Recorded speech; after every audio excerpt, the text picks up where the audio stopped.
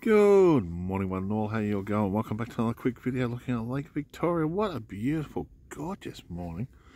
I saw the news article on Channel 9 about the part of the beach that's eroded. They did show this as part of their footage, but they failed to mention that these grinds were been here for 16 to 17 years and they actually work. So I'm a bit disappointed in Channel 10. I'm not Channel 10, Channel 9 I should say. I'm actually disappointed in Channel 9 I'm actually happy, but they come down here and they did a new story.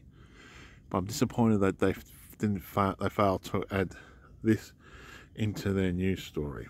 Right? They actually showed pictures of it, but they never mentioned it in the news article, which they should have mentioned it. So they should have said something like, "This is a result that does work, that these grinds have been here for 16, 17 years, and that this is what works, how it stabilized the beach, how you got everything here growing on it.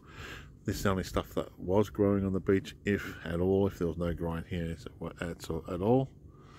And I'd be actually up to my waist, or if not deeper in water, if these grinds were not here. None of this green stuff would be growing." Oh, I'm going to shoot off. I'm trying to keep warm. It's actually slightly warm. The sun is. The air is still so cold, it's not funny.